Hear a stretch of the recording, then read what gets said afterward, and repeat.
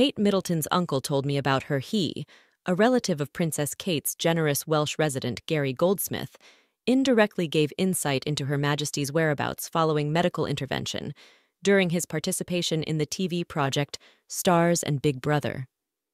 His revelations may prove to be a cause for embarrassment within the royal ranks, given his fame as an individual prone to being outspoken, especially when it comes to matters concerning Prince Harry and Meghan Markle. Gary hinted that the Princess of Wales is spending time in a nice hideaway recovering from a fresh operation. Presenter AJ Odudu also asked him if it was possible Kate would pay attention to the show, to which Gary replied, "If she's watching, she'll probably hide behind the couch. I'm sure she'll be cozy in this nice house." It was also said, "I contacted Carol to say hello, and we exchanged words about Kate given today's circumstances.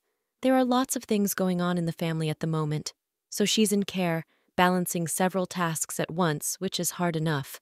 So the last thing I would want to do is add to their stress."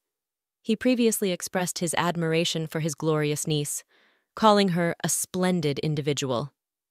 At the moment, the Princess of Wales has yet to take up her royal roles, as news reached Kensington Palace in January that she had safely undergone significant peritoneal surgery and would require a period to recover. Details of her condition have not been released, but it is predicted that she will resume her commitments in time for the Easter celebrations. News of her well-being spread last week, and it is believed she is in recovery at her home in Windsor, Adelaide Manor. Gary's remarks came shortly after Kate, Princess of Wales, managed to catch glimpses not far from her Windsor Castle abode as she headed into the passenger seat of an Audi all-terrain car, accompanied by her mother, Carol Middleton. Despite alleged disapproval from the Middletons over his involvement in the ITV reality show, Gary Goldsmith has vowed he will not utter a word that could sadden the Welsh.